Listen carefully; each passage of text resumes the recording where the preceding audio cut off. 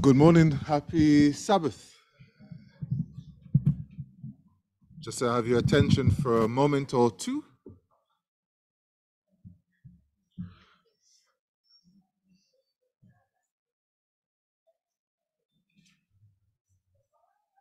Thank you, thank you very much. So just two quick announcements from myself. The first of which is I would like to ask the church, well, firstly, welcome to everyone. Welcome, Auntie Gwen, as well, good to see you. You know, Mr. there as well. We are expecting, by God's grace, a decision on our church building plans by the middle of March, by the 13th to be precise.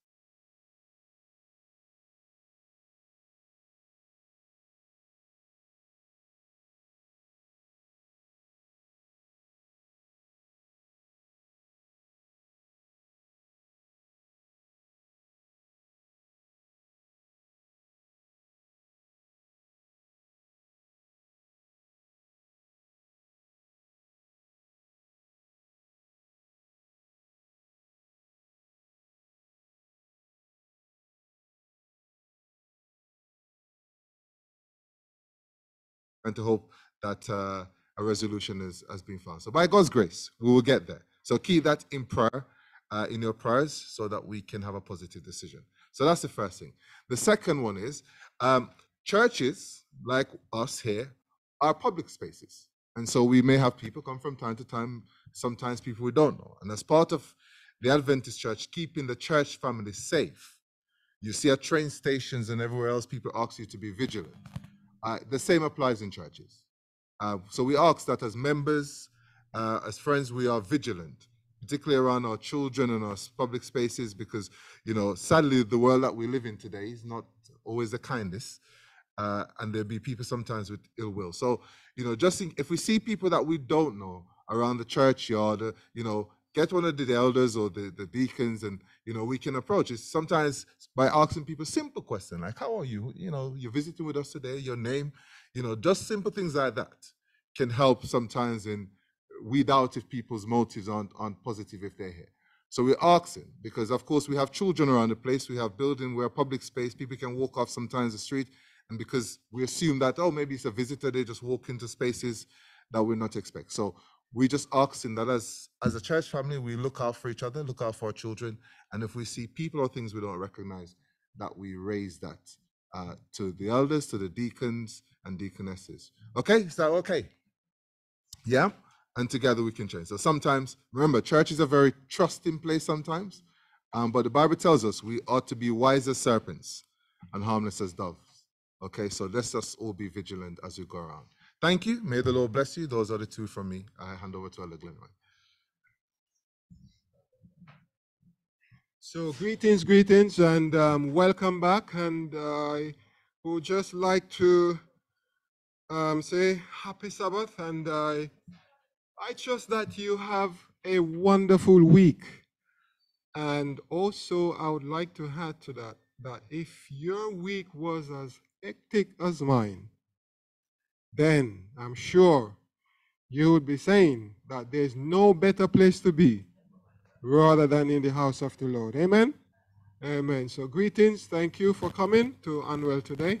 And I would just like to add one announcement as well, because the women's ministry leader, I would like all the ladies to keep this date in mind, that on the 25th of February, which is next week, yeah, the 25th of February, which is next week, there will be a prayer emphasis day. And our guest speaker will be Sister Linda. I hope I get that right. And also our songs of meditation will be done by Alexander Yolanda. All of us know Yolanda Alexander. So I trust that you guys gonna be here next week, because it should be an exciting one, yeah? So on the 25th, which is next week. Okay. Also, I would just like to, we just have a word of prayer as we invite our praise and worship teams to lead us in some lovely song service. So please just bow your heads, close your eyes as we pray to begin our service. Dear Father in heaven, it is a privilege and an honor for us to be in your presence today. Lord, as we come from near and far, we ask that you baptize us anew, wash us with hyssop, and make us clean. As we worship you today, speak to our heart, draw us closer to you. May everything that is said and done be done through your name, honor, and glory. In Jesus' name I pray. Also, there is a song I always like to sing just to welcome our friends and families and visitors. It says they come from the east and west. They come from the north and south. We should have the words on the screen, and we will. Julian, Dukal disappear.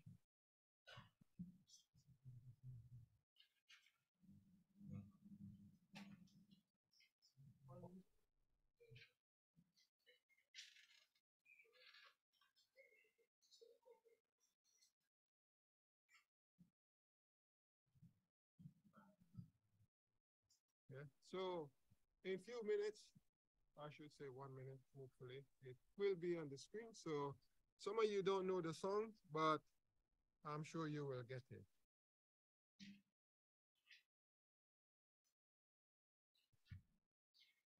Or if not, we will just invite our praise and worship team. We will do it probably next week. Yeah? All right. So we will just leave that for now. And our praise and worship team will just lead us into our song service. Okay?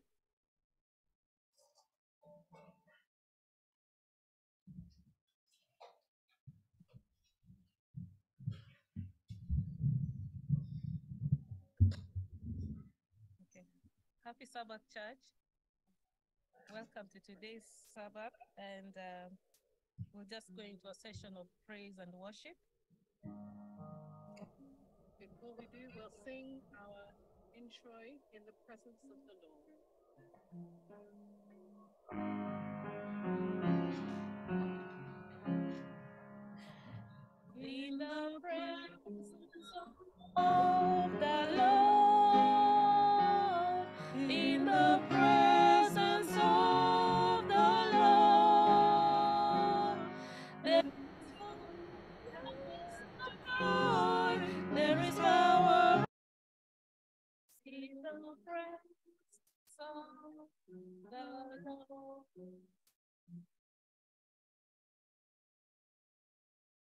Heavenly Father, thank you so much that we can come into your presence at this time. And as we do, I pray that our worship will be acceptable in your sight, that your Holy Spirit dwell amongst us and be in us and around us, I pray in Jesus' name. Amen.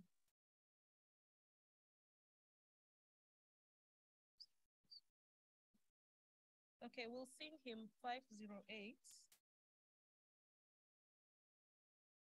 Anywhere with Jesus. It's a nice lively hymn, so let us sing as if we are anywhere with Jesus we can safely go. Number 508.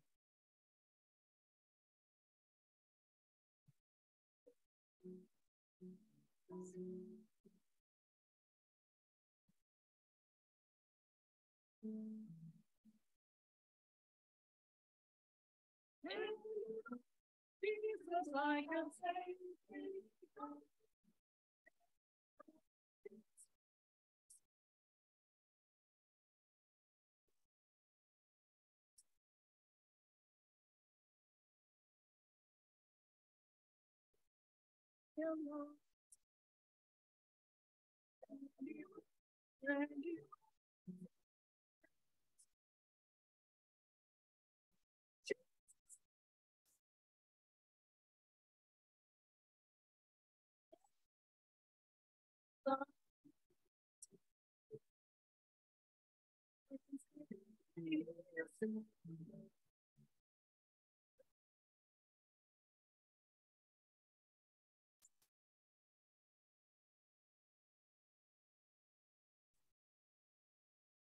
anywhere.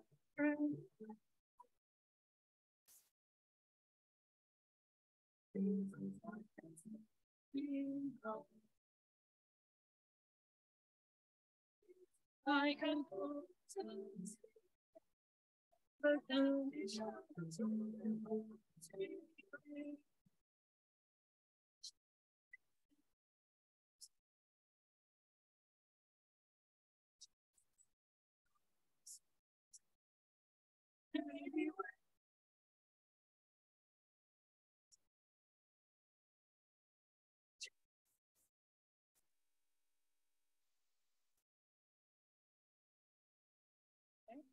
Thank you all. So our next hymn is number 208.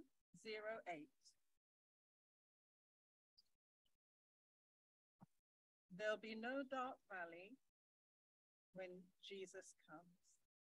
I hope you all know this one.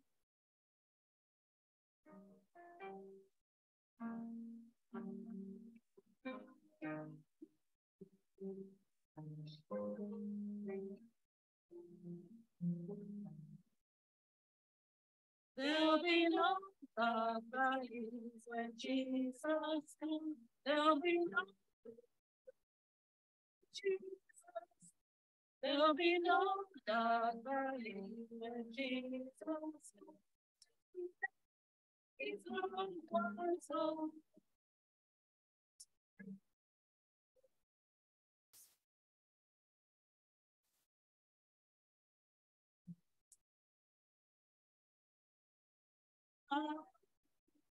Jesus, together, His love and soul. Sorrow, and Jesus, there'll be no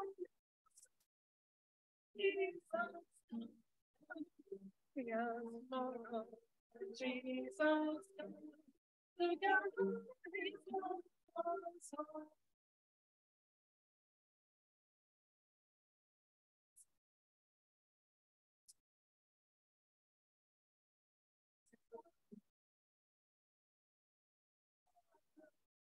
Jesus,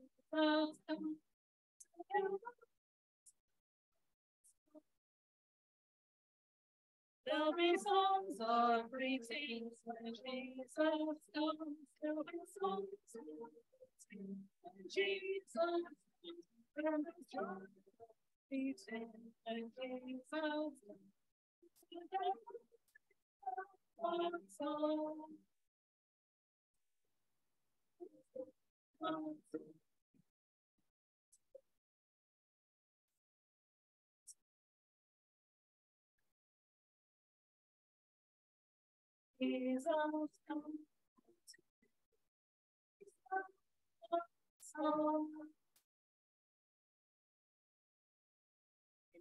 Thank you. There'll be no dark valleys when Jesus comes.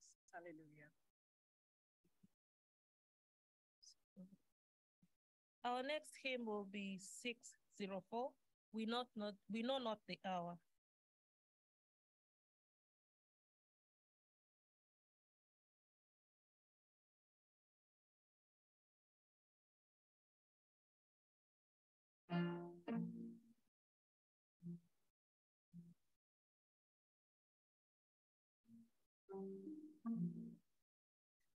We know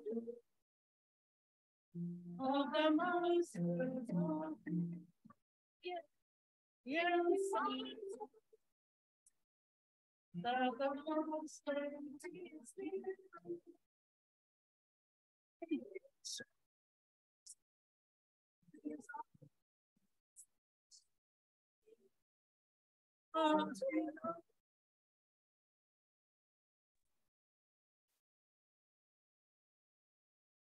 He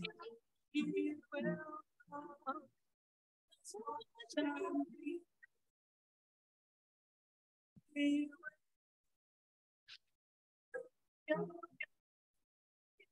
He will come. Always but we know.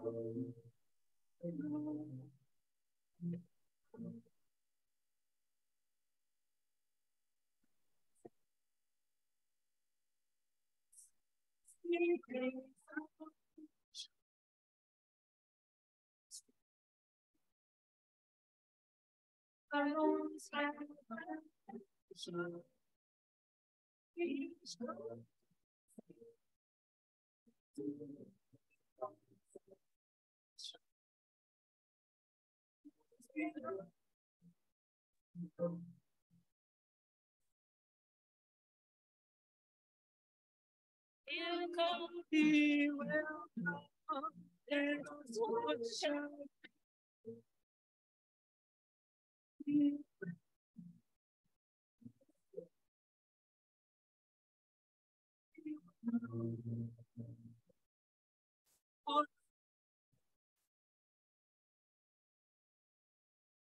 What we know.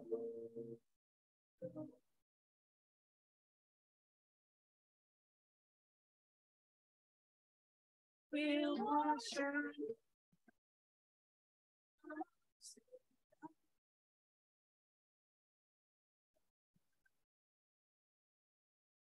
Till the master screams out.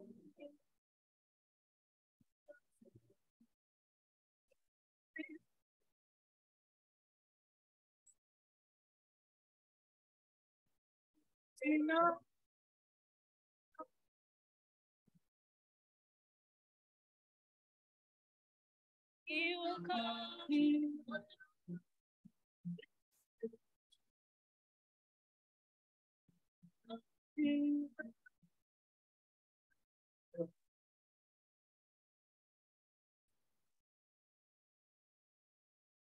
Oh,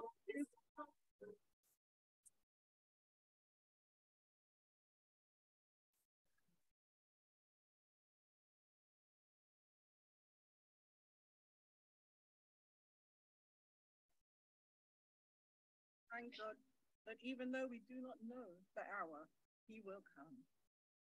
Amen. So we will stand now and sing our opening hymn, which is 528, A Shelter in the Time of Storm. Number 528.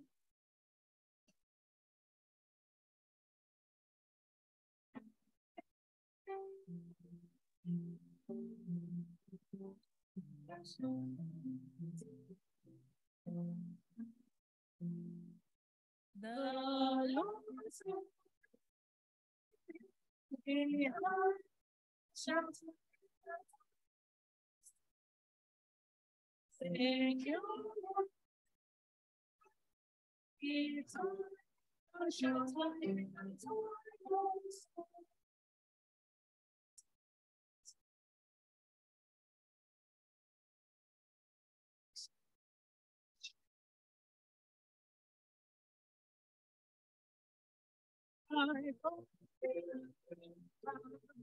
Shelter in the time.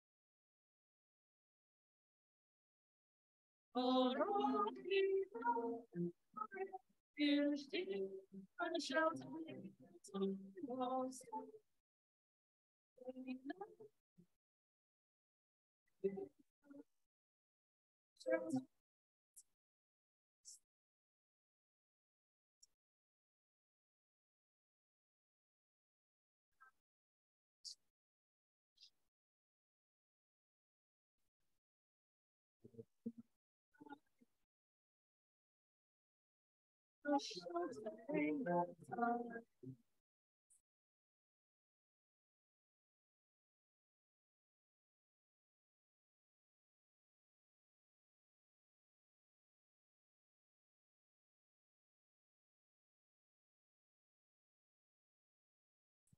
Yeah, we'd like to thank our worship team for leading us in those lovely song service.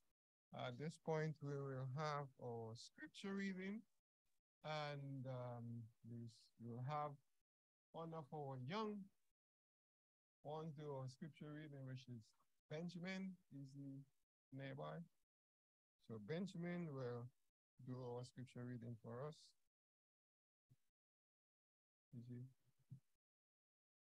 It's Acts chapter 27, reading from verse 27.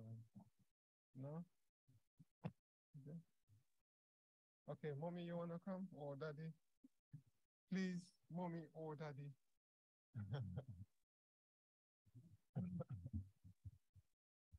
It's a little church, so leave them. Happy Sabbath, church.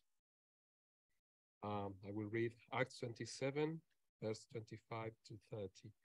Now, when the 14th night had come, as we were driven up and down in the Adriatic Sea, about midnight the sailors sensed that they were drawing near some land, and they took sounding and found it to be 20 fathoms, and when they had gone a little farther, they took sounding again and found it to be 15 fathoms. Then, fearing lest we should run aground on the rocks, they dropped 4 anchor from the stern and prayed for day to come. And as the sailors were seeking to escape from the ship, when they had left down the skiff into the sea under the pretense of putting out anchors from the prow.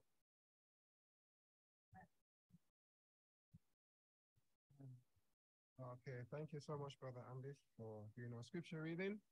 At this point, we will now have our tithes and offering. Then we will ask our deacon or deaconesses or young ones, whoever collecting. And I think we will have a song played while we collect our tithes and offering. Oh.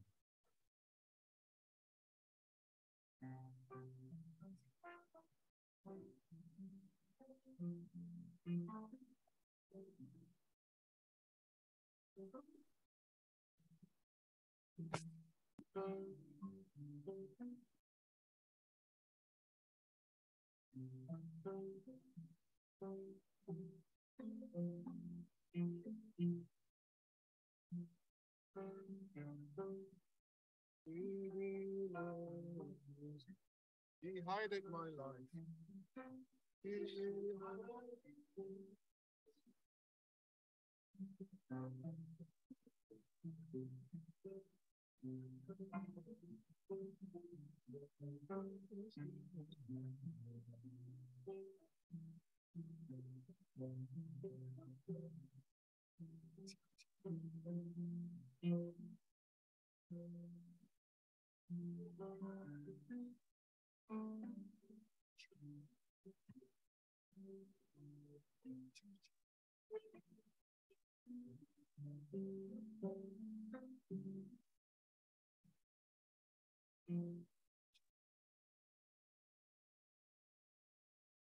Okay, let's bow our heads as we pray for offering.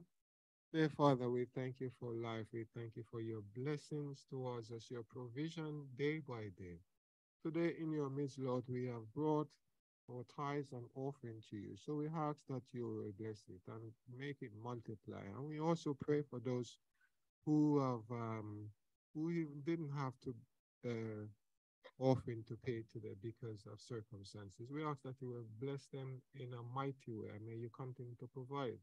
And as we look forward to your second coming, may everything that is done and said, we will hear from your lips when you come. Well done, thou good and faithful servant. Thank you for your blessings towards us day by day. In Jesus' name I pray. Amen.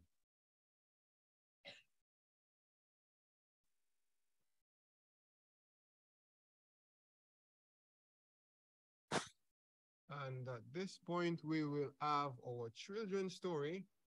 And our children's story will be told by Faith. So, children, if you need to come forward, please come forward as we have our children's story.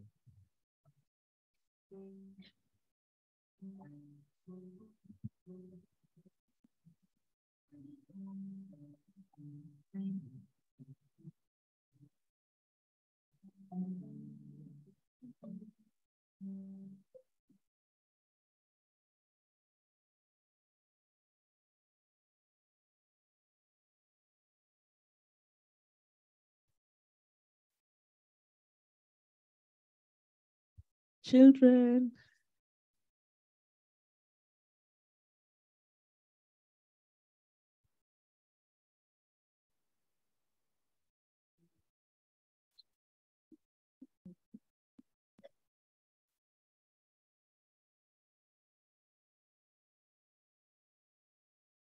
Happy Sabbath, children. Happy Sabbath, church. Who would like to pray for us before we start? Okay, I'll pray. Dear Heavenly Father, come before you this Sabbath. Thank you, Lord, for bringing us here. We thank you, Lord, even as we're going to do the Sabbath, the children's story, Lord. May we be able to learn what you're going to speak about and be with us throughout the whole Sabbath. In Jesus' name I pray. Amen. So how was your week, children? Perfect. Wow, what was it? Why was it perfect? Because I had no homework. Yeah. Yeah, who else? How was your week? Same. The same with Malachi. No homework. It was half term, right? So you got to rest, then back to school on Monday. Okay, today. And then Jordan come from Bumufita, and then Pastor Moon, Hey, see, just go, we must have said, oh, yeah, boy, move it, Charlie, Charlie, come here, Charlie, Charlie, what is it, Charlie?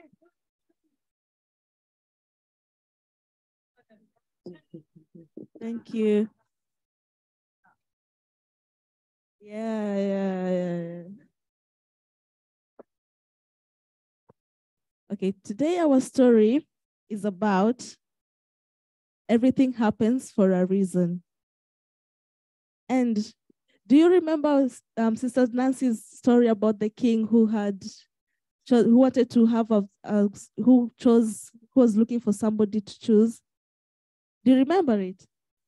Yeah. If you don't remember, you need to go to Sister Nancy and let her tell you. She actually explained it very well with a pot of plant where some people did some things to their plants, but only one man who was true to with the plant, he came with it and presented it to the king. So based on that, today our story is also about we're going to use imaginations, right? Because there's not going to be any presentation on the board. So let's try and imagine a palace. Are you imagining a palace? Good. Then now imagine there's a king there in the palace. Yes, a king. And the king has a supervisor where when he wants an advisor. When he wants something, he asks the advisor what to do. So basically this king used to go to the battlefields, and when he got to battlefields, he lost. Then when he comes to the advisor and says, "Advisor, I lost this battle. Why did I lose it?" Then the supervisor, his advisor used to tell him that, "Don't worry, king, everything happens with a reason." So then there was a famine that came that hit the place really bad. Then he came to ask the advisor what to do.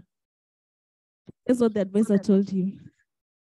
Everything happens with a reason. So again, there was this beast that used to come to the village and taking people's cattle, the animals, and going with this. So they had to go to the forest and find the beasts so that the beasts may not be able to take their cattle again. So when they went, the king also had to go because he was the people looked up to him because he was their leader. So when they went there, battling with the beast accidentally cut off the hand, the tiny finger of the king. Yeah.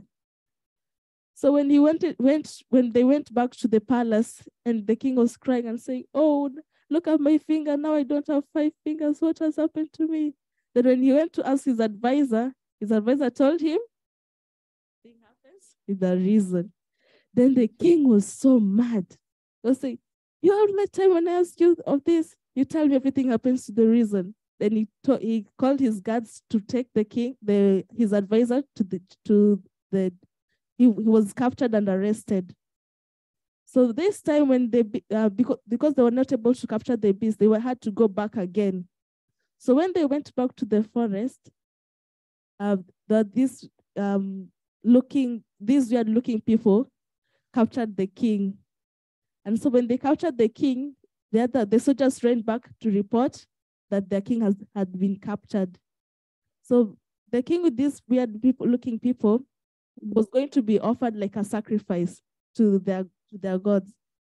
So when they were about to offer him as a sacrifice, then the person said, "No, wait. This person is not full. Look at his hand. He's not complete, and the gods will be angry with us. Release him immediately." So he was released and was sent back to his palace. Then when he reached there, he said, "Oh, actually everything happens with a reason." Then he said, immediately release the advisor and tell him to come back here. So when the advisor came, then the king hugged him, and he held a feast, saying that actually with God, everything happens with a reason. So with that short story, kids, what do you learn from the story? Patience. Yes, patience. What else? It's okay, yeah. So everything happens for a reason. Yeah, so in life, everything happens with a reason. I would like to pray for us.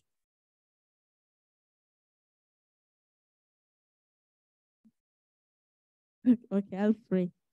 Okay, dear God, we thank you for this children's story that you've had, and learning that with you, Lord, everything happens with a reason, even if we might not be able to understand why we're going through things, Lord. But I pray that we may be able to learn and be patient as well, to be able to have some patience and trust in you that everything that happens in our life, there's a season for it and there's a reason for it, King of Glory.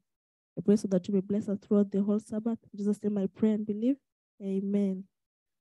Do you like my story? Do you like my story? Yes, you do. So don't forget to come again, Oh, yes, to tell us more. Thank you, children. I like the song as well. We like to thank Faith for doing our children's story for us. And as she told us that everything happened for a reason, just remember that if something you consider to be something bad, don't blame God. Just remember it happened for a reason. At this point, we will now have our our prayer song. And I would just like to call on the team to lead us into our prayer song. And Brother Tunga will pray for us. Thank you.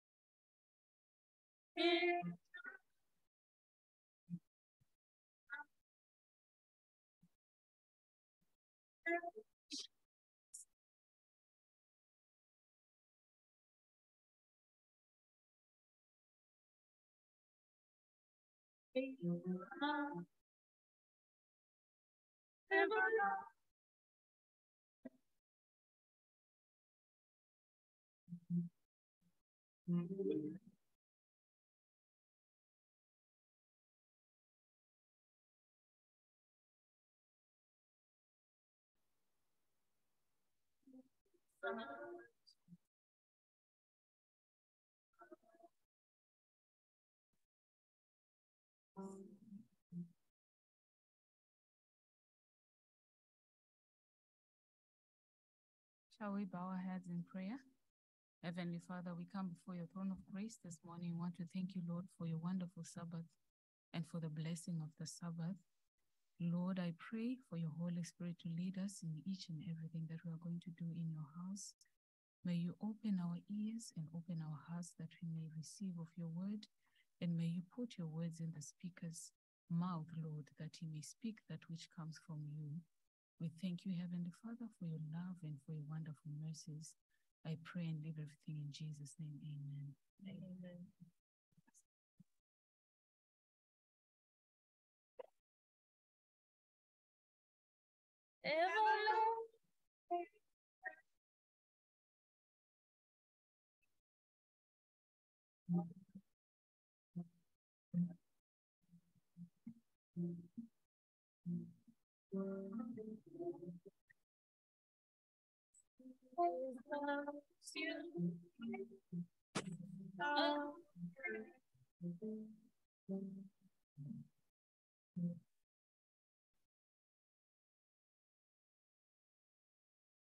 So at this point, we will, I'm sure most of you are here to hear the word from the Lord, and they have our dear elders, Dukal, who the Lord has chosen to speak to us today. We just continue to pray that the Lord will speak to him and we will hear a word from the Lord. So at this point, I will They step aside and the elder will speak to us.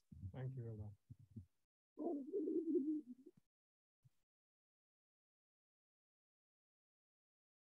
Good afternoon again to you. Hey, it's good to be in the house of the Lord. Amen. I was at work yesterday. It's been a tiring week. You know, it's had a big milestone at work. We had a tower crane coming down, rushing to get some part of the building ready, and I'm in construction. So it was a busy week, and I think the crane is actually coming down today. So somebody said, "Are you going to be here tomorrow?" I said, "No, that's not possible." And he said, "Why?" I said, "I'll be at church tomorrow. I don't work on Saturdays. I never have, and I don't think I ever will." But I said, "No, for me, it's a chance, an opportunity to regroup. When you're in an industry, and some of us work in, beating nurses or so, you're long hours sometimes. The Monday to Friday, it's long hours, and you're tired, and to think that you'd have to get up Saturday morning and do the same thing again. Lord, it is painful. And Sunday, some people work 7 days a week nonstop, and it is tiring. The mind hasn't got an opportunity to regroup. You take the trouble from one week to the next. So for me, Sabbath allows me to park the troubles of last week, just regroup, and anticipate what new trouble may come in the following week. Amen? So I find it a blessing just to fellowship. So it's good to be in the house of the Lord. It's good to fellowship. Most people get, 26 days a year annual leave? Standard, I think, in this country. But, for us, we have an extra 52 days a year, right? So you didn't look at it like that, is it? So 52 days a year, look at that. Which employer is going to give you 52 days a year annual leave? Well, God gave you. So you see how generous God is. Amen. We serve a mighty and awesome God. So now you're looking at Sabbath a whole lot differently now, yeah? Praise the Lord. Amen. Amen.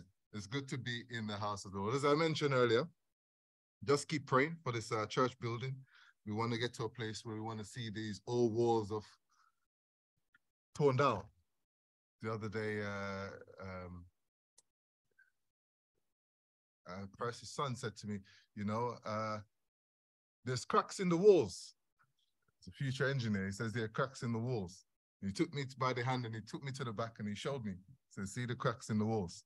So I want to see not cracks repair. I want to see it go down and something else come up, something else more functional and more comfortable. I said a little bit more space for the kids around at the back as well.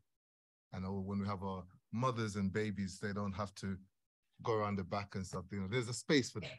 So we need that. So please pray about it. We just want to thank God for that. Also, before I preach, I want to pray because we've seen the tragedy in Turkey and Syria. And, the last count I saw was about 30,000 people. I haven't seen the news in a few days or so, so I can imagine it's a lot more. But even despite the tragedy, I think there's still some hope, stories of hope coming through. I think 6 days after the quake, a boy was pulled out of the rubble. So we still see light of hope in that scenario. So let's just pray. Let's just pray about that situation. Heavenly Father, Lord, we just want to pray right now for the people of Turkey and Syria following that horrific earthquake there, Father, Lord. We are told that as we are in the last days, these things will be. We'll see them more frequently, Lord. Yet still, when they happen, Lord, the tragedy, the human loss, Father, is great. And so, Father, we feel it because it is not your desire that any should perish, but all should come to Christ and have eternal life. So, Father, Lord, whilst we cannot always understand why and how and the places that these things occur, Father, we know that you're still in control. And though sometimes it seems, not sometimes, it's a tragedy for us to hear about so many people dying, Lord, we still know that you are still in control. And so, Father, we pray that you will give comfort to those who need comfort right now. You will give hope to those who are seeking for hope right now. And you will give strength and courage and endurance to those rescue workers, people working around the clock, day and night, to try and rescue or find people. So, Father, I pray for these countries. I pray for the situation there, and that they will see the hand of the Lord working. In Jesus' precious name we pray. Amen. Amen. So, my message today, abide in the ship. Abide in the ship. All right? Except he abides in the ship. the text says, but abide in the ship. You know, sometimes when men opposes the work of God, it can really, they are sometimes really, they stand ready to accuse those who are involved in it, right? There are those who, you know, they don't believe the work of God. They don't want to be involved in the work of God. And for those who are involved in it, they will find whatever reason they can to try and hamper that work. You remember when Nehemiah was trying to build the walls of Jerusalem? Did he have opposition? Yes, you remember, you know, Daniel was there advising the king, and did he have opposition? You know, there are people. So sometimes when we're involved in God's work, there will be those who oppose it. And because they oppose God's work, they will oppose you, who is involved in God's work. And this is where Paul found himself. You know, Paul was here preaching, and it actually covers about 3 chapters in the book of Acts. So pretty much from about Acts chapter 23 all the way through around to chapter 27, you find the story of Paul being bound or being arrested in chains and being passed from judge to judge, put it that way. So he'd been passed from judge to judge, from Felix to Festus, and then to Agrippa, and then obviously he appealed that he wanted to go before Caesar. And this is what was happening to Paul. And it happens because Paul was there preaching about Jesus Christ. Paul was there preaching about Jesus Christ, not in the traditions of the Jews, because, as you know, Paul was a Pharisee. He says, I was of the strictest sect of the Pharisees. I was the one who went about tormenting the Christian. And when they were being accused or being killed, I would bear witness against them. So Paul was somebody who was heavily involved to be anti the work of Christ. But you know the story of Paul's conversion. That sometimes even those who are most opposed to the work of God, God can take those folks to do his bidding. And so sometimes we can't get too assured in our thinking that God hasn't got a purpose for that person over there, that person over there, even when it seems like they're in serious opposition to God's work. Sometimes those are the people God raises up because he sees their passion. You know, the people who sometimes opposes God's work, they're very passionate about it. You know, they have energy and drive. You know, people who want to make your life a misery sometimes, they have energy, you know. They don't rest day and night. They're plotting and thinking about new ways how to give you trouble. Trouble is energy consuming. I don't know how they're managing high times in times of high energy bills, because to give trouble requires energy. But God sees that energy and he says, I can use it. So Paul was that sort of individual. He had energy to go against God and his word, to go against what's being taught. You know, Paul came from the Pharisees who believed, you know, these Christians talking about Jesus. What is this? We don't want to know. Persecuted them until his own experience along the Damascus road, he met Jesus and he heard the voice of Jesus. And from shortly after that, his passion, the same drive, the same enthusiasm was now used for the work of God. Amen? So it's okay. When we come with our life stories and we come with our past and we come with the things that we used to do before we met Christ, sometimes we're ashamed of it and we think we have to get rid of everything. God doesn't want you to get rid of everything. He will change and he will make the passion you had for your reggae music. He will now give you that same passion for the gospel. You know, the passion you have for dancing. He will have that same passion for telling others about the love of Jesus. Amen? So don't think you have to lose all the passion. Christ will rework it, but only he can rework it. You can't. So let Christ do that. So Acts chapter 25, verse 22 to verse 23. Paul is in front of Felix, who said, look, you know, this guy, I've looked at him and really the accusation that is leveled against him, I can't really see. I couldn't send a man to die for this. You know, it doesn't stand up. But these leaders wanted to appease the Jews. They want to keep them quiet. So, you know, Agrippa was in town and he said, well, let's read. Acts chapter 25, verse 22 to 23.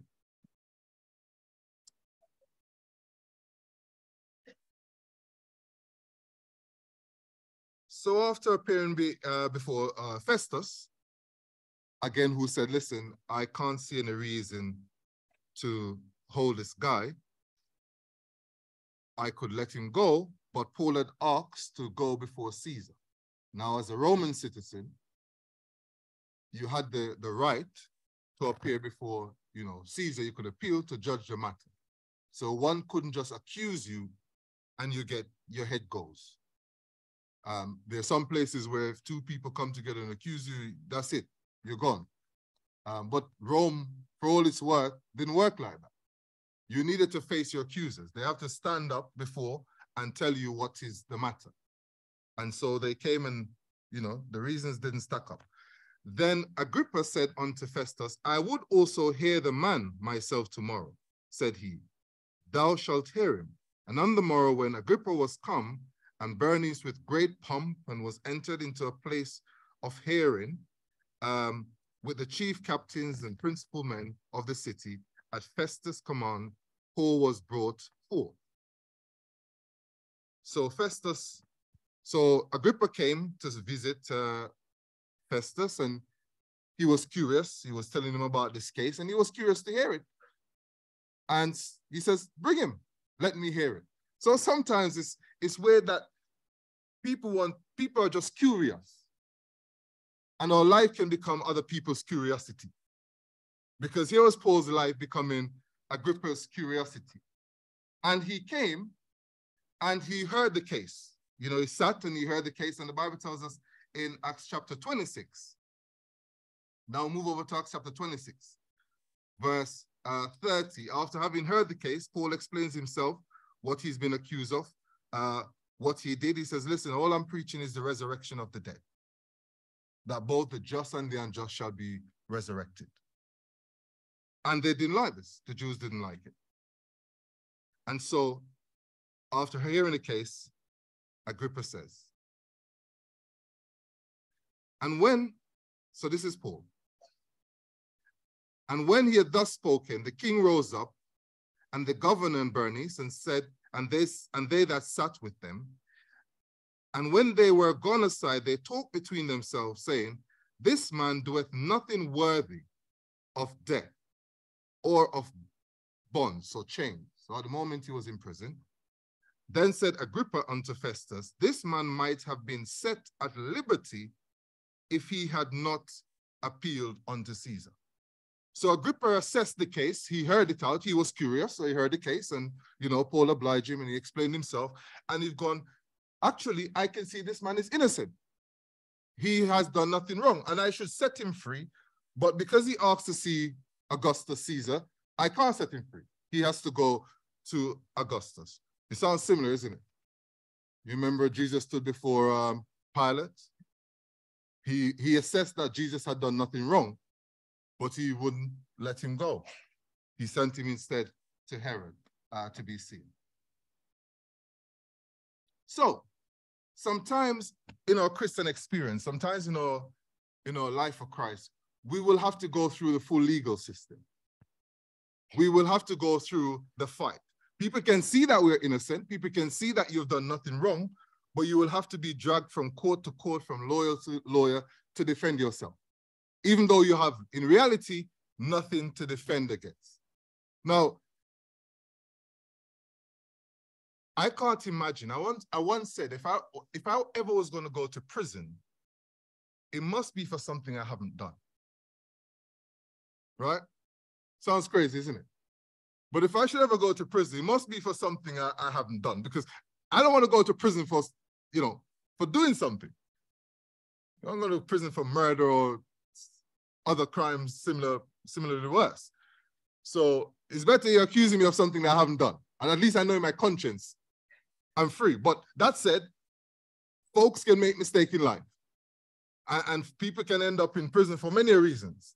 Even a good man can set out on his way, and one mistake and he could end up in prison. So it is not a judgment on prisoners. It's just recognizing that sometimes we can find ourselves in precarious position because the enemy doesn't like it, or because he wants to oppose God's work. And if prison stops you from bringing souls out of Satan's kingdom, he will send you to prison. And if going before one judge, the High Court, the Court of Appeal, the European Court of Justice, the United Nations Council, whichever, if that means, if Satan has to use that to stop you from doing what God has called you to do, he will do it. Because all the time that Paul was locked up, he could have been preaching the gospel, isn't it?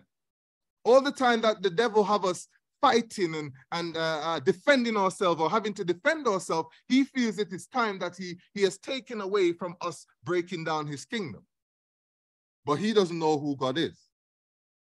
God has a way of working with our circumstances, regardless of where we find ourselves. I mean, Joseph was thrown into prison. I mean, from there, he became second in command in Egypt. Paul and Silas, who is not was thrown into prison, and from there were men, a centurion soldier, and his family was saved.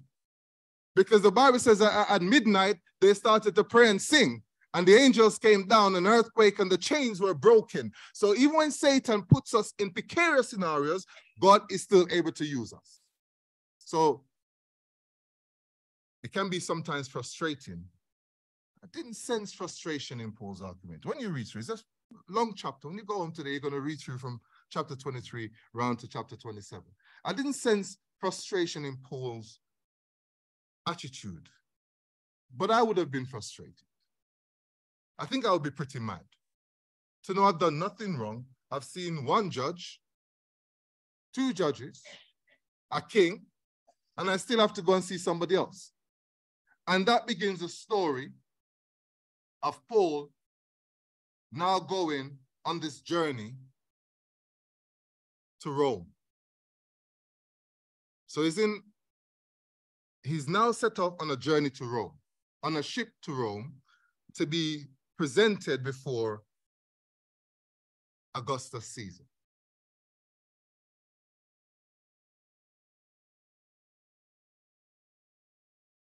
And on this journey, a centurion soldier found a ship and is sailing to Rome, and they set out on this journey, and Paul looks at how the ship is going, and they've gone through a couple of ports across Asia, and he can sense the weather that something is not right. And Paul says to them in chapter 27, verse 9 and 10. So let's read verse 1 first, verse 1 of chapter 27. And when it was determined that we should sail unto Italy, they delivered Paul and certain other prisoners unto a man named Julius, a centurion of Augustus' band. So one of Augustus Caesar's ranks, soldier ranks, to deliver all these prisoners to Rome. And you know the Romans had a thing that if you're a Roman guard and a prisoner escaped, that's it for you.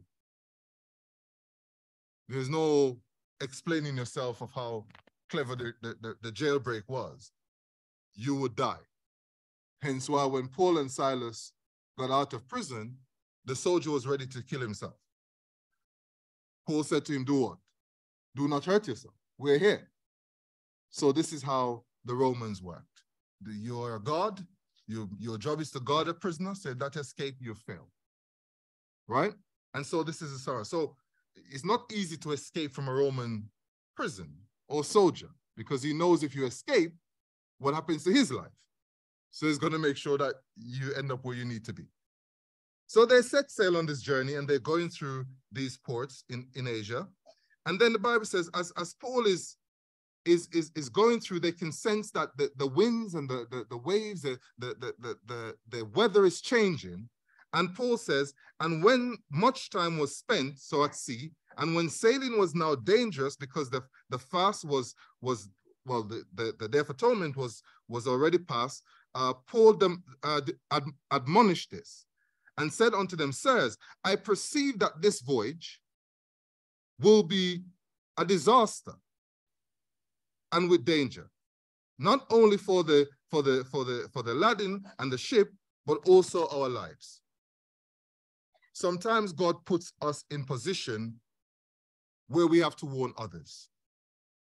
Our purpose will be to warn others. And Paul was on the ship as a prisoner, but he sensed, because, spiritual things are spiritually discerned. Sometimes we're in a place, Jonah had that experience. He was in the ship and the waves was blowing and the wind started and the people on board were throwing their things over. They were trying to get the ship lighter. The storm just wouldn't recede. It just kept stronger and stronger. And they were wondering what happened. Somebody upset a God somewhere and they couldn't determine what it is. But there was Jonah quietly sitting in the ship knowing what was happening. Because spiritual things are spiritually discerned. Sometimes around us, the storm is raging and people will be there wondering what is going on. The Christian knows what is going on. That's why God has us there, so that we can reassure people or we can warn people about what is happening. At the moment, the world is in confusion. There's a storm around us in this world. People are confused. They see that their governments are out of idea. And they're wondering what is happening. The economies are failing, inflation is going up, cost of living is going, energy, all these things are happening and people are wondering, what is this storm about? This is where God has placed us as Christians to be able to say, I can tell you that this voyage will be perilous. But there is hope. This voyage is perilous, but there is hope. This world is failing, but there is hope. Because Jesus is the master builder, and except he builds the house, the workman labors in vain that builds it. He's the master security. Unless he watches the city, him that wakes, but in what? In vain. So we are placed in this situation to be the warning signal to those.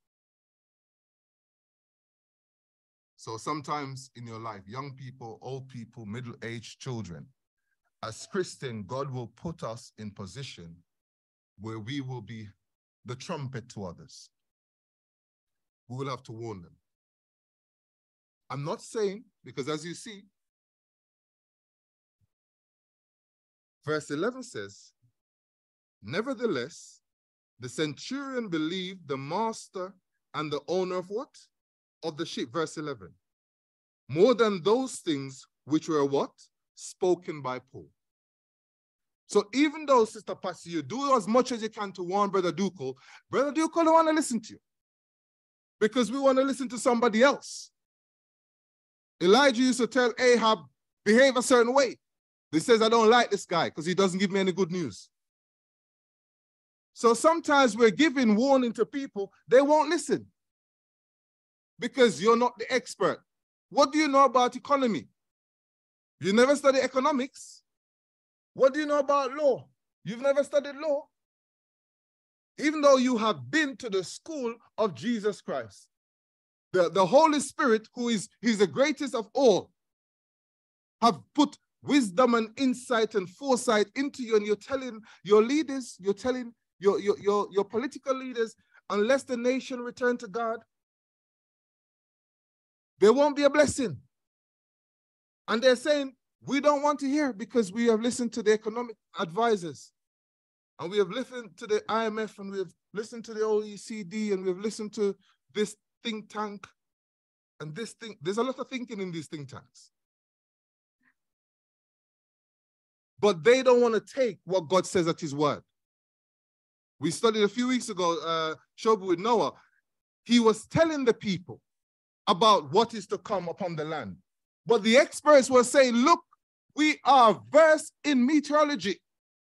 And from what we understand and all the science, we have never seen a drip come out the sky. And so shall it forever be. And the Bible says they were there mocking and doing their thing until the day the flood came. We are saying to people today that this world is not going to last. It's not going to be because of climate change or Russia nuking Britain or Britain nuking Russia, but because Daniel saw the stone rolling down from Babylon. The same stone, it says, will establish a kingdom that shall never be destroyed. People today still look at us as we're mad because the experts and the owners of these things tell them this will be fine sailing. This would be fine sailing. So don't be upset when you're not listened to. Don't be upset when don't think that when you give advice, people are always going to jump on it. Don't, think that when you tell the world godly counsel, they're going to take it for free. Don't be upset. In fact, they'd be upset at you for telling them that. But that's okay, because God just puts us in the position to be the trumpet, to warn people of the dangers that are coming. And so they didn't listen. So they set sail and they started to go and to sail. And as they were sailing, the Bible describes it as, a wind, Eurocladon, the wind. It's a type of wind that says that, you're going steadily and it starts to blow. And all of a sudden, the calm seas start to bring waves so high, perhaps could cover houses. So they set out and they're sailing, but this sort of wind is now suddenly blowing, and the storms are beginning to rage. The waters begin to become choppy. And later down, the Bible tells us in Acts chapter 27 that there were probably about 276 people on board the ship. Many of them prisoners, including Paul. So they were there and they had their cargo, because it's sailing to Rome. So you can imagine there are lots of cargo going back to Rome. People have lots of merchants and these things on the ship. And so as the storm is raging and it's picking up, as you're now going through the stormy waters, people are now trying to see what they can do to save their life. When they ignore the warning of God's people, sometimes you have to go through the storm. But because God is so gracious and so merciful, he doesn't just leave them to go through the storm. He allows the righteous to go through the storm with them. You see that? God could have taken Paul some miraculous way off that ship and let it and say, I told you so. But he did not. Paul remained a prisoner on board that ship, and he was now going through the storm as well. So you can imagine Paul's mind, when this thing started, probably me would have said to them, you see, I told you so. You all should have listened to me. Come on, you know that we want to let them know that we were right. That attitude prevails a lot in the church. People make mistakes and we say, I told you so. I told you shouldn't have done that. I told you shouldn't have dated her. I've told you shouldn't have married him. But the Christian don't need that. The Christian don't need that. The Christian recognize that even though the Lord warned you and you want them, if they didn't listen, he still has you there to be a blessing. He still have you there to be a preservation on their life. He still have you there so that when the enemy comes after them, you can still defend. Because God is about saving people. He never stops. My disobedience doesn't stop God from trying to save me. Your disobedience doesn't stop God from trying to save you. So rather than, I told you so, Paul was riding out this thing with them. So verse 13 and 14 says,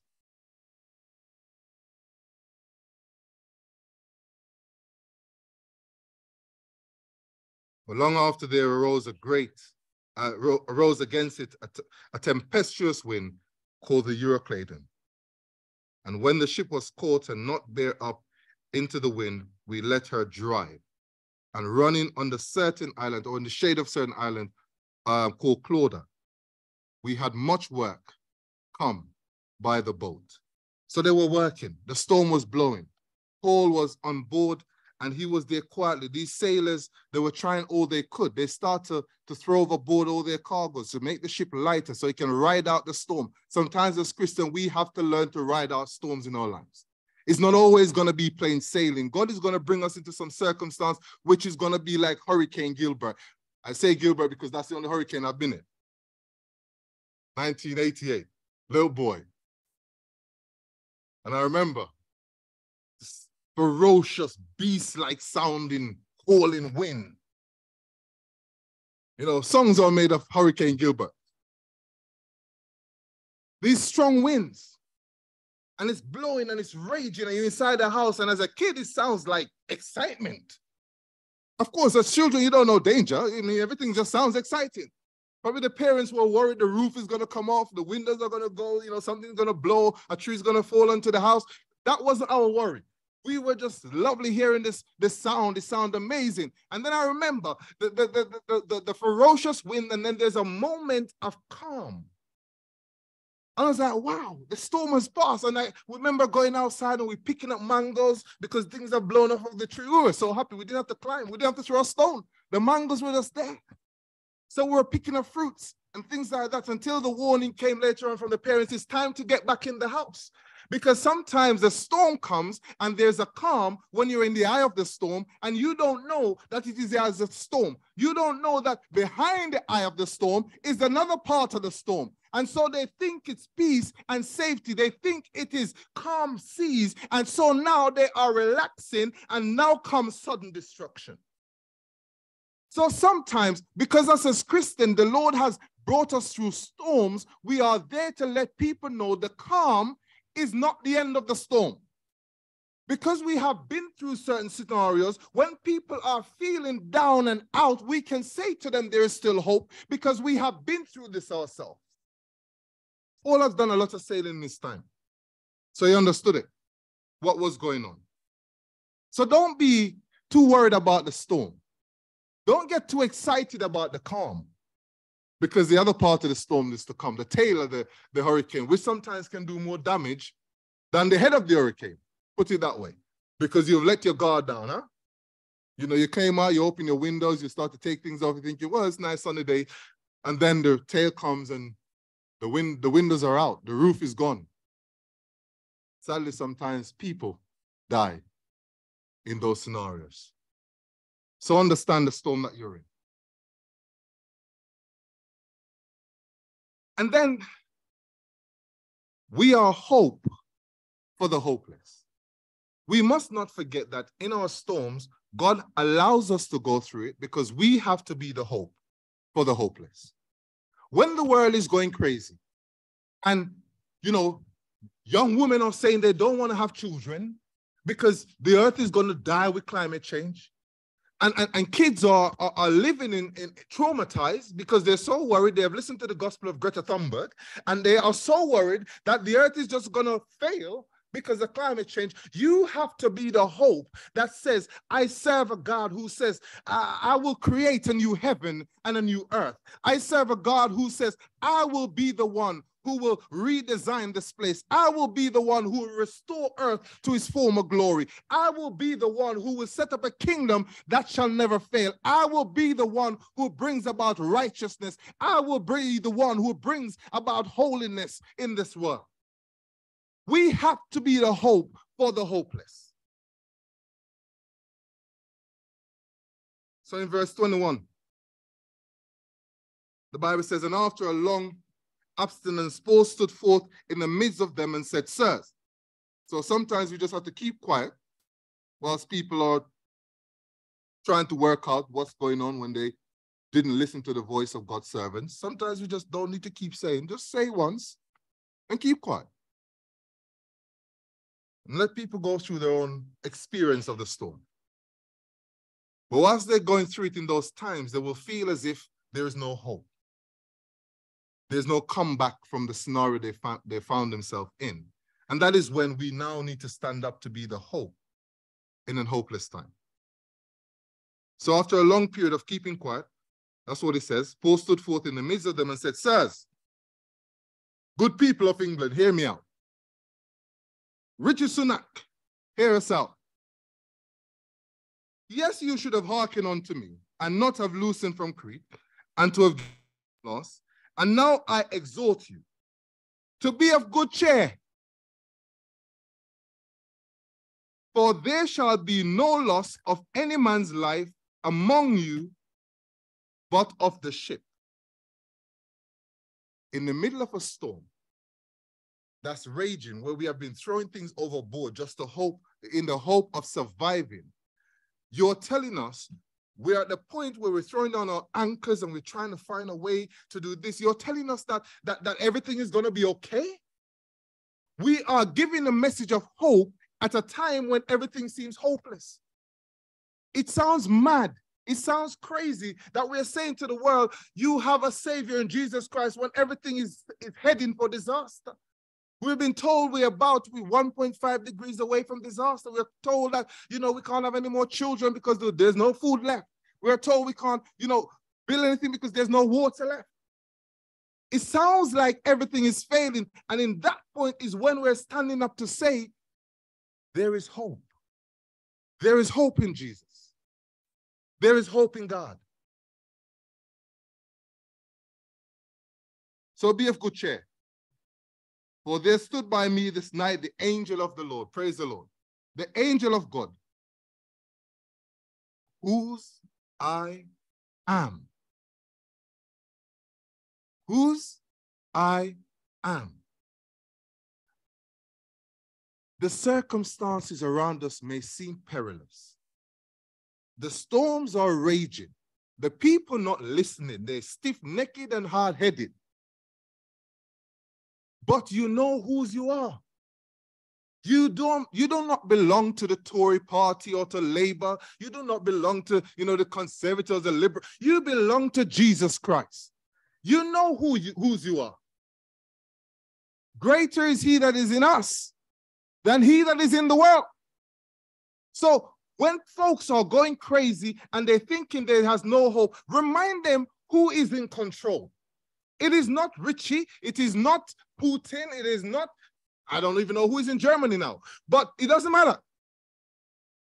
Because God is in control and we are the children of the Most High God. That is why Paul was so calm in the storm. He was so calm.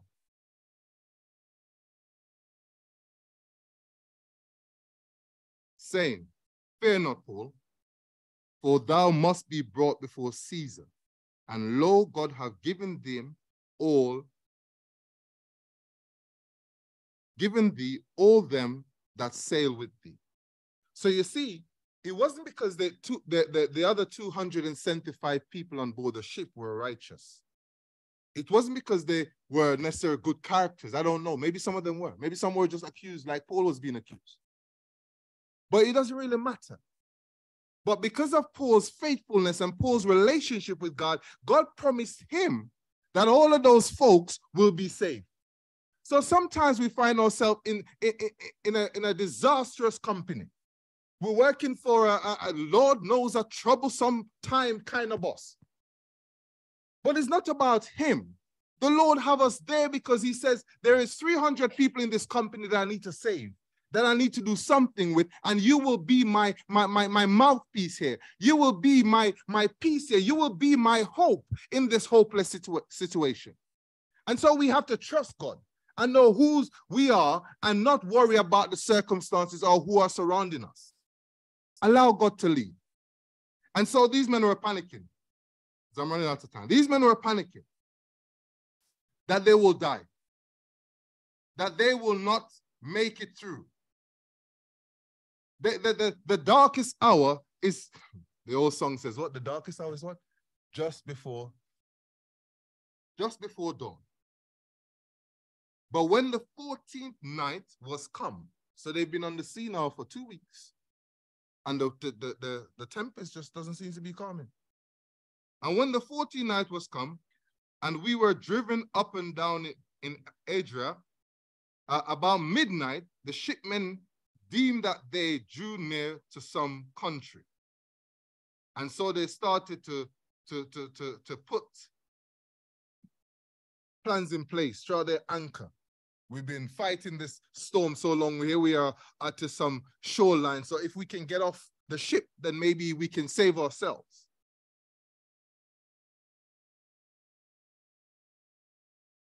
And fearing lest that they should have fallen upon rocks, they cast, verse 29, they cast forth their anchors out of the stern and wished for the day. The darkest hours are usually just before dawn. In our Christian experience, our most difficult fight will be just before dawn. You know, weeping, the Bible says, may endure for the night, but joy will come in the morning. In the morning, we can see. We can see during the day. That's why we are children of the day and not of the night. We're children of light and not of darkness, because the enemy wants to do his destruction. He comes but to steal and to kill and to destroy, and he wants to do it in the dark. But Jesus comes with the light of day to bring hope into the life of people.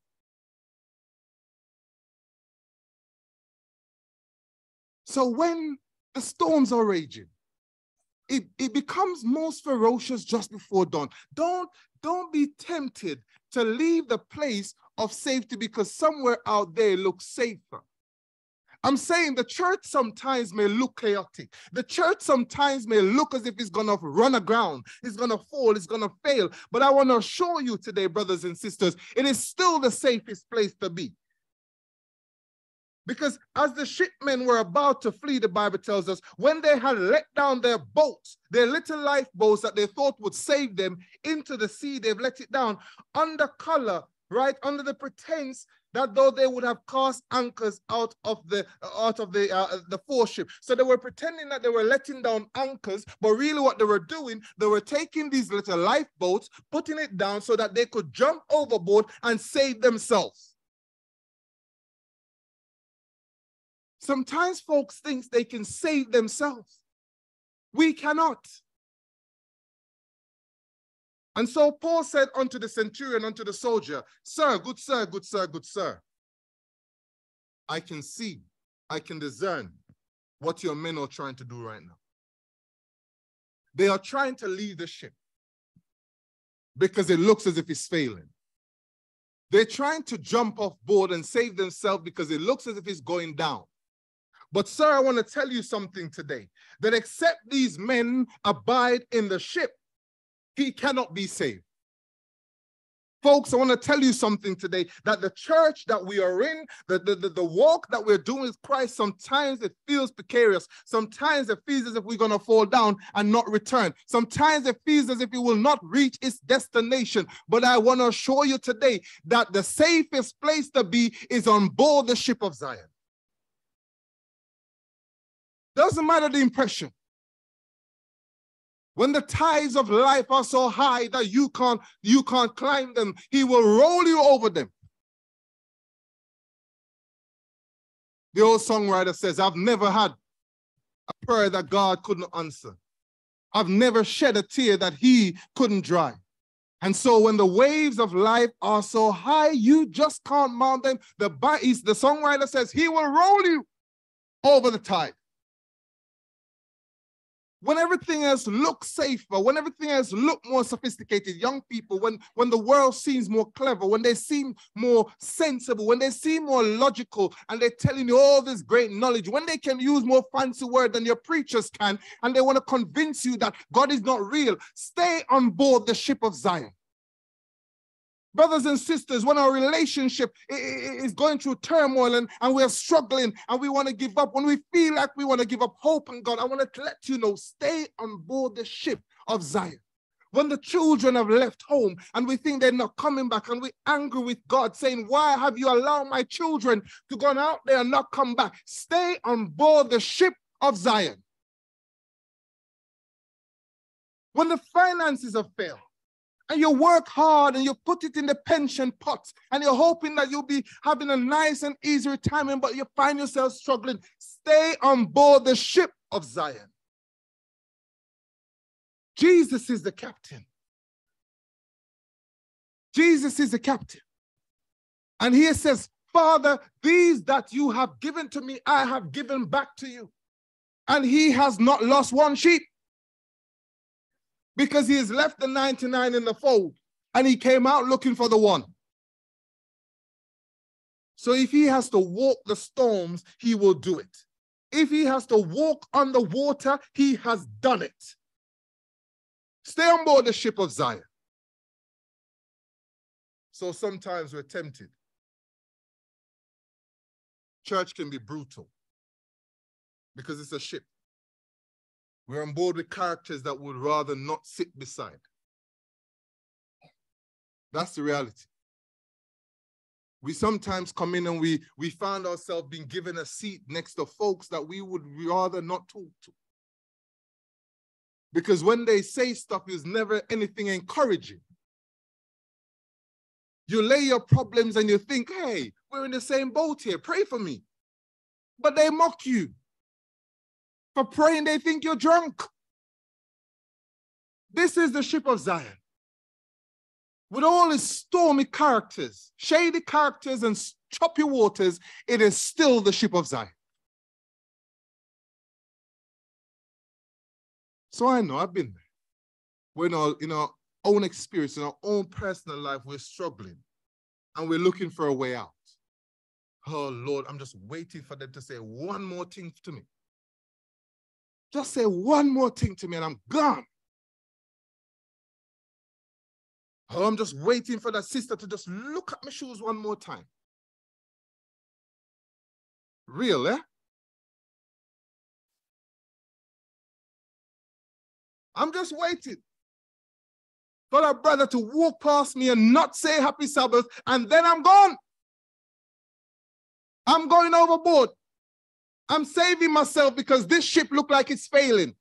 This ship look like it's sinking. This ship look like it's about to be broken by the waves and the storms of life. But except he abides in the ship, he shall not be saved. The ship did break up. The ship did break up. If you read to the end, it tells you that some of the men, they swam. Sometimes to get to your destination, you have to swim a little. And not everyone can swim, so you'll have to catch a piece of board and float on it. It doesn't matter how you get there, is the point, as long as you get safely to your destination. It doesn't matter how long it takes you, because you're standing on solid ground, it doesn't matter. It doesn't matter who got there before you. Some people can swim like Michael Phelps. So they like fish. You think they're humans who meant to live in water. But it doesn't matter, because you are holding on to that piece of board that you found from off the ship that was now broken, but you're still paddling your foot and you're kicking. You'd never swam in your life, but somehow you're kicking your feet and you're floating, and Lord, make it so that you're in the sea because the water is less dense, and so you're floating better, and you get to the destination and you are safe. If this wasn't a lake, you'd probably be in trouble, because in a lake, many of us are led. We just keep sinking. But in the stormy seas, we have a chance. Sometimes the very waves that we are dreading is what washes us towards the shore. So even that which wants to destroy us, God used as the means to get us safely to the shore. So don't jump off board. 276 characters on board that ship were saved. And the soldiers thought that maybe now that we have shipwreck, listen, we don't want to have escaped people. Let us kill them.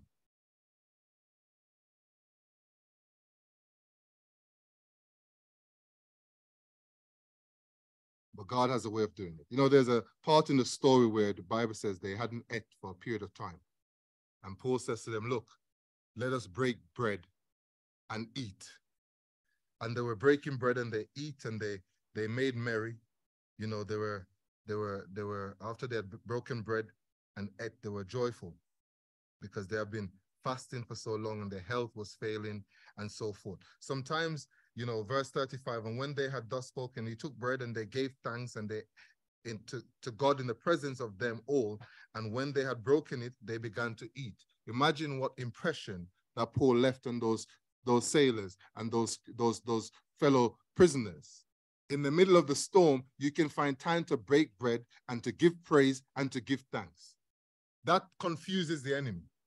How am I been going at these folks for so long and still they can find ways to eat together, to pray together, to fellowship together and sing praises to God together? It confuses Satan. So church, as we're going through our storms, the more tempestuous the storms get, let us sing more praises. Let us fellowship more. Let us pray together more. Let us eat bread together more. Let us break bread together more, knowing that Jesus Christ is the captain of the ship of Zion, and all of us on this ship will be saved if we stay on board. All of us on the ship will be saved, or the ship may go. Because the building is not going to heaven. The conference headquarters is not going to heaven. It's not. That new place in Norfolk is not going to heaven. None of it. But those on board the ship will be saved because they've trust in the power of the living God. I want to invite you today to say, Lord, I felt sometimes like I want to jump off board. I felt sometimes I want to take the lifeboat, which is quite a contradiction, and jump into the sea. But I realized that the ship that you're captain of is a place to be. You may have considered leaving. You may have left. You may be struggling on your way back. But you want to say today, Lord, help me to stay on board. I'm struggling. I'm thinking in my mind, if that's your desire, I invite you to stand whilst we pray. To say, Lord, I want to stay on board the ship. The storms are raging around me. I want to stay on board.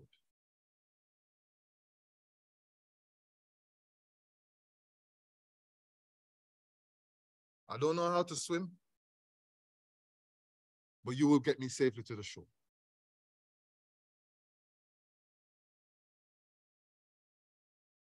Let us pray. Heavenly Father, Lord, you are just too amazing. You are just too amazing. Father, you have done everything in your power for us to be saved. And so, Lord, I pray that we will take you at your word, that if we abide in the ship, none of us shall be lost. Father, let us then break bread. Let us give thanks. Let us fellowship in the full assurance that we are safe on board the ship, that you're captain of. The lighthouse, you are that lighthouse. I mean, you are the lighthouse, you are the captain. So we have nothing to fear. Lord, there are those of us who have really struggled and have been struggling, and those of us who are struggling with our spiritual journey right now. We feel as if, Lord, we want to leave. Some of us have just been at the door, just waiting for that one thing so that we can leave. Lord, I pray today that you will just bring us back. Bring us back to our seats in the house in the full assurance that we are with Jesus, the captain. Lord, some of us are lamenting for friends and family who have left. Lord, our earnest prayer today is that you bring them back to the ship of Zion. Oh, we have the full assurance that soon you will come, Holy God. Soon you will come. And you shall come and you shall say, well done, thou good and faithful servant. Soon you will come, dear Lord, and you will say, these are those who have come through great tribulation. These are those who rode out the storms of life, and they remain on board the ship. Come enter into my joy. Come on the shores from which troubles will come no more, from which pain and suffering and sorrow will be no more. Come to the shore where death will never visit. Come to the shores where disappointment is not welcome. Father, Lord, I pray today, from the youngest to the oldest, that we will take you at your word in the sweet assurance that we are safe and secure in the arms of Jesus. This is our prayer in his precious name. Amen. Amen.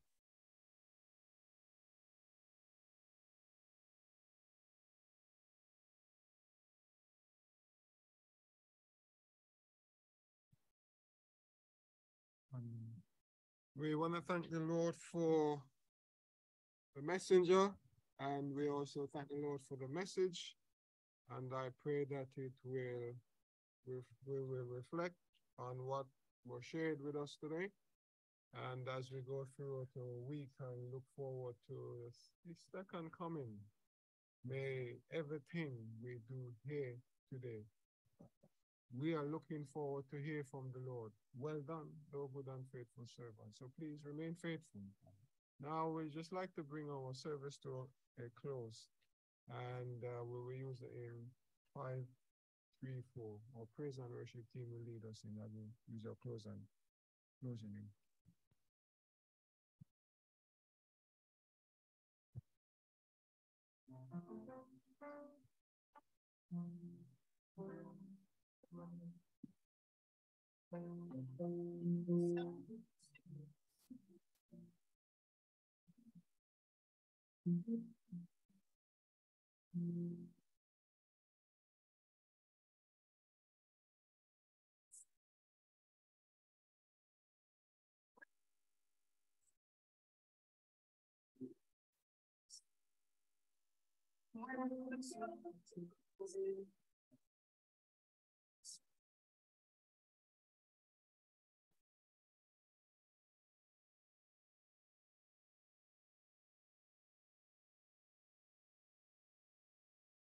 Steadfast and sure, while the billows roll.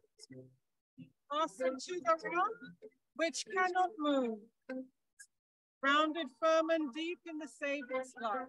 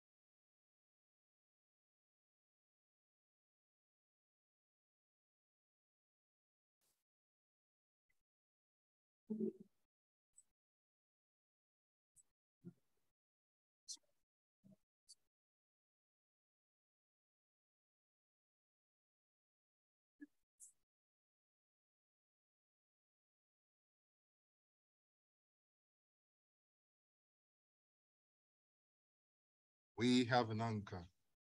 Jesus, you are that anchor. Father, it shall never be moved. Safe, fast and safe and sure, Father, Lord, until we get onto heaven's shore, Lord, we know that we will be kept safe. So, Father, Lord, let us abide with you. Let us stay on board the ship. Let us trust you as a captain. Let us know that you are the master sailor. You know the weather, you know the seas, you know the seasons. And so, Father, you can bring us safely through the storms. So help us to stay on board. Help us to hold on. We pray in the name of Jesus. Amen.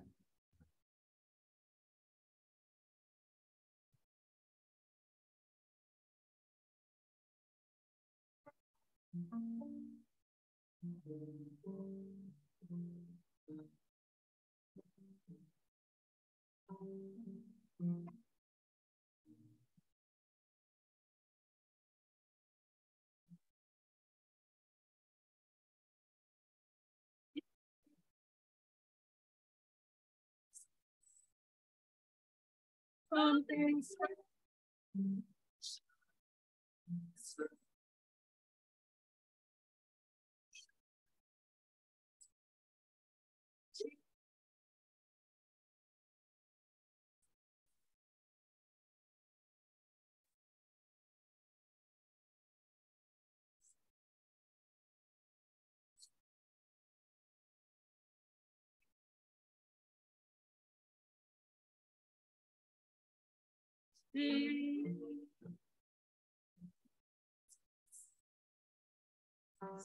something's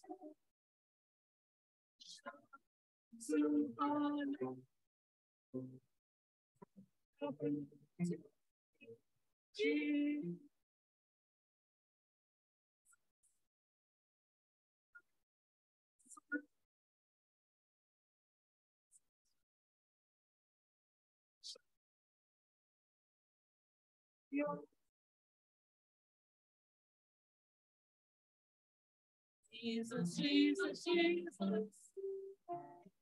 Jesus, Jesus, Jesus. Something